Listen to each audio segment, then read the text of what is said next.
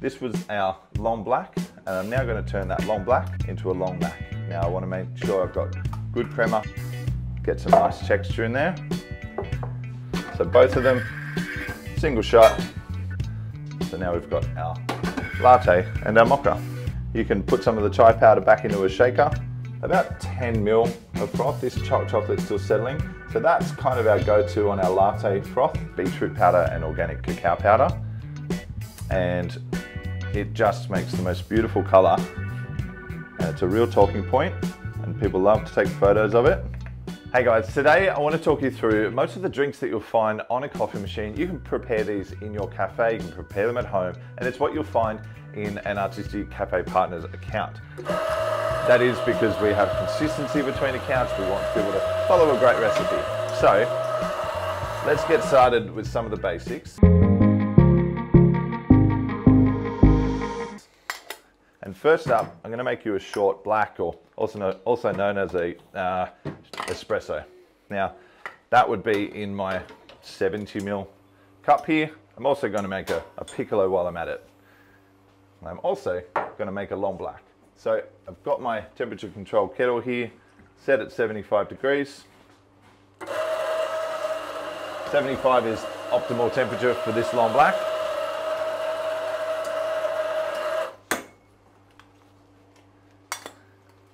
Which means the customer is going to be able to drink that long black and enjoy the flavors of that coffee without scorching the coffee when it drops onto boiling hot water. Of course, you can use your hot water tap, but if you've got the option, you'll make a great one there. Now, in this 170 ml cup, I'm actually doing a ristretto extraction. Now, today I am using our Champion blend. Beautiful coffee as a long black or as a milk coffee predominantly. Nice and rich. And the recipe for this is 22.5 grams in, 45 grams out for that full 30 to 32 extraction. So right there we have a short black or an espresso. There's no water, extra water added. There's no, nothing else to it. It's just coffee. Short black, espresso. This is an espresso machine, so technically everything made on it is espresso. I'm going to spin some milk for this Piccolo. I'm also going to use some of the froth off it to make my short black turn into a short mac. So I've spun that. Latte texture, a little bit close to a cappuccino texture. On this Lamazocco PB, linear PB, I obviously added about 4 seconds of air to produce that. So I've got my short black. I'm going to spin my milk, get that nice texture. There's two ways I can do this. If I'm, quite seasoned, I can put a dollop of a stain of milk on top of that short black. Macchiato means stain, and we want to just stain that coffee. If you're not confident throwing it off, you can take some froth off the top and just add that. That is our short macchiato. Now for us, this was our long black, and I'm now going to turn that long black into a long mac. Now I want to make sure I've got good crema, so I can stain that crema with a little bit of froth.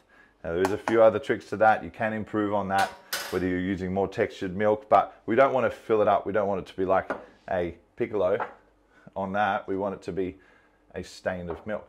Now we've got all of this left. I don't need all of that to be able to pour this. This is my Piccolo. This is a 90 ml glass. This 90 ml glass with some latte milk means I can still pour my Piccolo. Wonderful. Short mac, now short black turned into a short mac, long black turned into a long mac, and a Piccolo. All right, let's move on to our flat white and our cappuccino. Now, these are obviously very common drinks. And for us, really, because I'm going to serve both of them in these Acme & Co espresso range cups, they're a 190 ml cup. Both of these coffees are going to have our full normal extraction in them. So they'll both have our 22.5 grams of liquid in each cup. That equates to our single shot. So I'm going to do what's called a split shot into there. We have those two. Now, I'm going to do the milk separately for these.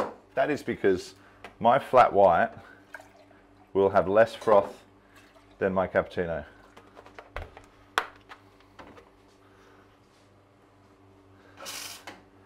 Now, when I do my flat white, I spin exactly the same as I do with my cappuccino, but listen, I'm only adding a small amount of air, and that's it. I want it to be thin, but not completely flat. So I do add a little bit. Then when I go over to my cappuccino, I want to get the air in as early as I can. I'm adding the same similar style of air, but I'm adding it for longer. See, I'm still actually adding a little bit more texture there, and that'll be enough. Once I can't hold this on this machine, I can turn that off. So now we've got two very similar milks. Clearly one a lot thinner, flat white milk, and this one a lot more volume to it, and that's our cappuccino milk. So I can now grab my single shot, stir that up, and you'll notice when I pour how much thinner it is, but I can definitely still get some nice texture in there. So that to us is a beautiful flat white.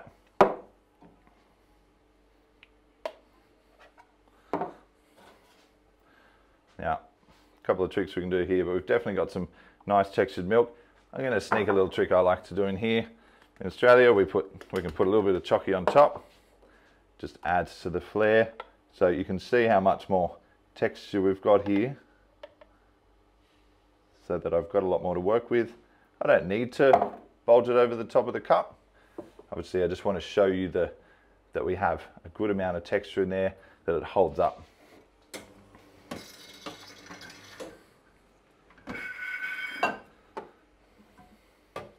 So both of them, single shot, just changing the way that we texture our milk. Right. Like I said, champion coffee, nice, rich, beautiful. Beautiful and black, but predominantly for milk coffees, nice and smooth. Our recipe here on the Anthem SP2, 22.5 grams of coffee. 22.4 on this one. Consistency in our dose, consistency in our puck prep, NCD, consistent tamping, good high quality water in the Lamazocco machine. Now I'm splitting this shot because I'm putting it in a mocha and a latte. And these are a 220 ml glass. We've chosen that size because based on flavor of those coffees, we're really happy with the ratio of coffee to milk. We've done videos before talking about which cups to choose. We'll put a link to that because it does have a big impact on the end ratio and therefore flavor and strength of your coffee. Now I've got both glasses of milk in here. I'm going to spin them together and then I'll split my milk. I'm doing latte style milk, so I'm going to add what would usually be around 4 seconds of air for one of these. I need to add that little bit of extra air just so that I can get across the two cups. And take that off, split that so they settle the same. Now I've got two milks, just the same. Now notice that I just had some dry coffee in the glass here. We do prefer that. We want it to be consistent. We want it to be the same amount of chocolate each time. I don't love adding the chocolate to the milk because then if I have any leftover milk, and obviously I couldn't have done this, that's a much better workflow, much faster to be able to split my milk. And I'll just stir that in. I gave it a good stir. You can pre-make a ratio of chocolate pre-mixed, but in this case, I've just hand mixed that one. So this is my mocha, a single shot in a 220 ml glass.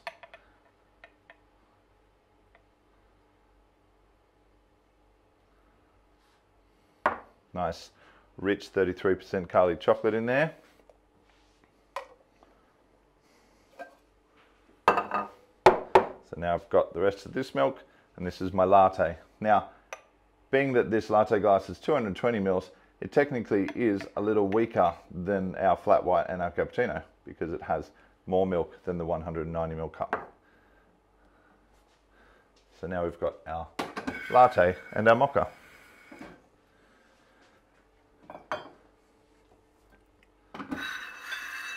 Moving on, much like the powder that was in there, I put a scoop of powder of the hot chocolate in here and just pre-mixed it.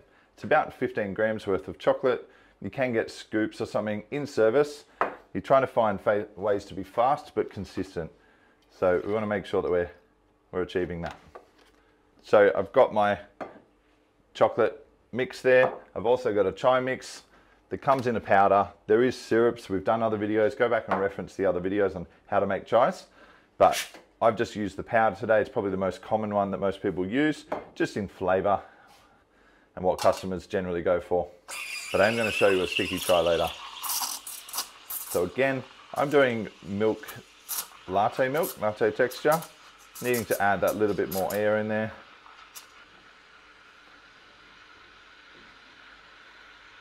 Once we've added all that air, we just want to spin those bubbles in. And I'll just split my milk again.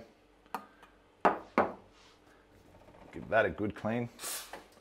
Now we're back here. This is my chai, and I'm just blending it in. You can still make it pretty. You can put some of the chai powder back into a shaker and put the shaker and shake that on top, much like you did with the cappuccino. Or you can sprinkle a little bit of cinnamon on there or something tasty. So this is our hot chocolate.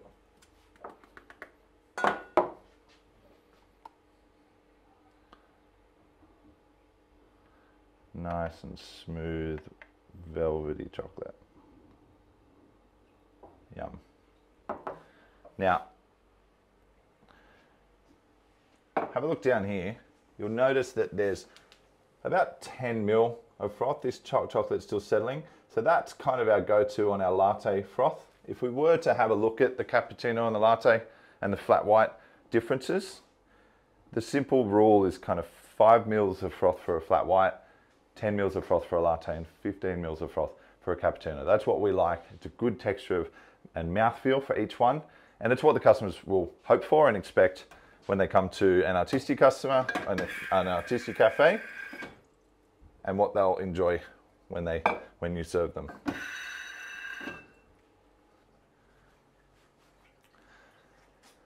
All right, so I'm going to move myself over a bit here. I've got to make some room. So I'm about to make some somewhat unique drinks. I think it's really interesting in a cafe to have a range of different drinks, especially if not everyone drinks coffee. And that's a huge opportunity if you're not already serving drinks that coffee lovers aren't buying. If there's people coming to your cafe and they don't necessarily drink coffee, you really got to think about what your menu is for people that don't drink coffee, whether it's a chai, that's pretty basic, but then there's things like this, turmeric lattes, sticky chais, and red velvet lattes. So I'm about to show you how to make these. A little bit of a process to the sticky chai particularly, which is why it's, they can sometimes be hard to find, but I love them, and I think they really show cafes that are specialty that take the time and do it. It just takes a little bit more prep and organizing, which just involves this. This is 30 grams of sticky chai. It's like a tea mix. It's got cardamom pods. It's not a sweet, sugary drink like most people would expect from a chai. That goes straight into there. I'm happy with the sweetness from the product that we get, but you could add some honey in here if you wanted to sweeten it up. Now, I'm going to just cover that with some boiling water, maybe a little bit more as it soaks it up. And I'm going to start my clock. So I want that to brew for 1 minute.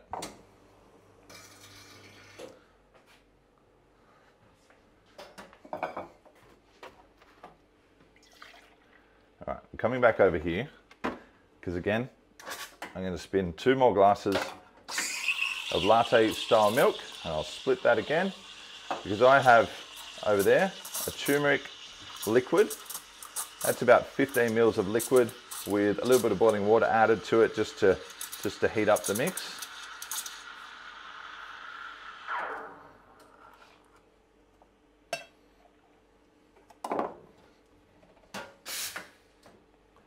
This is a turmeric latte.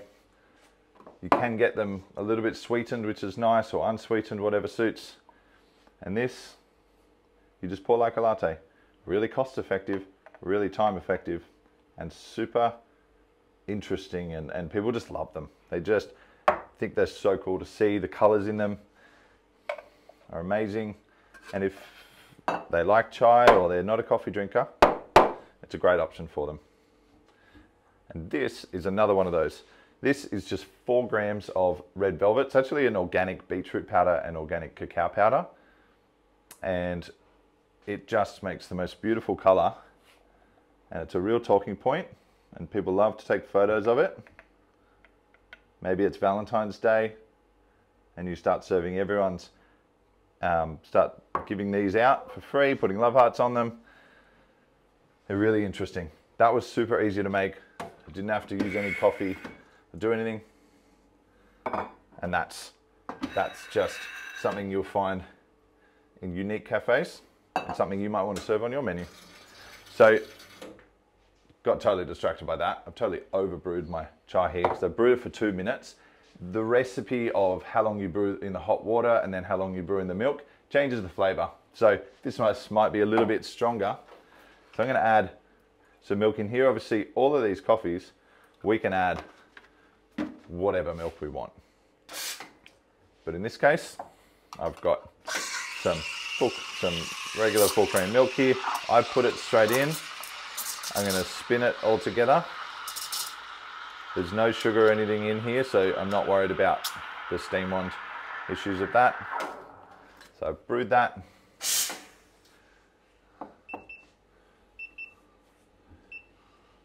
I'm going to start my clock again because I actually want this one to brew for 2 minutes on this one.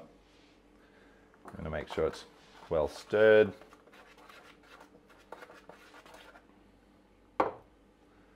And then I will pour that.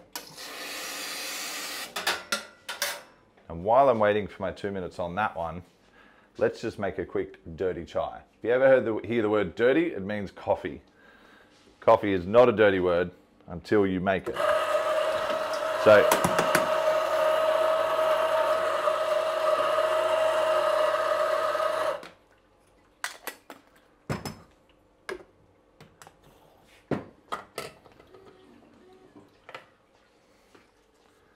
we're going to go in here.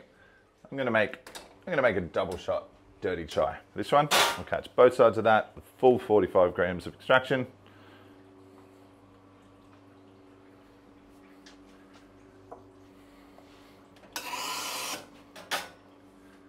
Need that one soon. I'm running out of full cream, so let's try, for the oat drinkers out there, we'll crack an oat milk. Give it a good shake.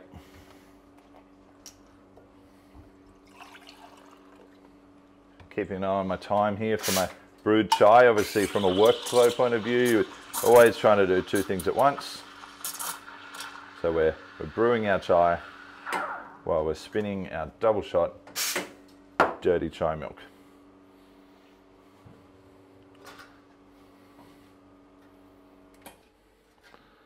All right, so I've got a full double shot, all that chai powder in there. Again, this is where some people opt for the chai syrup, obviously just speed and time on that, but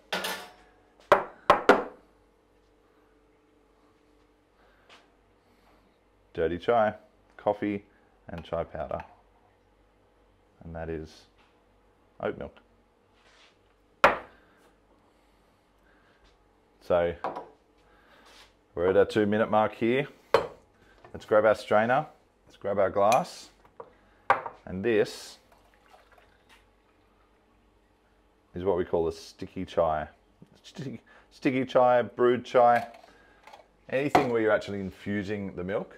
Now we can, I love a good bang. We can get rid of all those bubbles. Again, we could sprinkle some of the chai powder on the top. We could put something pretty on there and just have an effect, but that's a really nice experience for the customer. We do love brewing it and straining it for them. It does mean that we get to manage the flavor. If you do put it in a pot or something, it's a great experience for the customer, but it can easily overbrew it and end up being a worse experience for them flavor-wise. So that is a sticky chai. And the last thing I'm going to do is make you a magic. Now, magics are very Melbourne, and they're not something that we have predominantly done a lot of in New South Wales, but hey, we're on board. I've actually been drinking them for many years and not always had a name for them. And they are a ristretto extraction, so at 22.5 grams of dose, a 22.5 gram extraction, full yield on that one. I'm going to do it on oat milk because it's very Melbourne of me. And we're going to spin this quite thin, just kind of flat white style.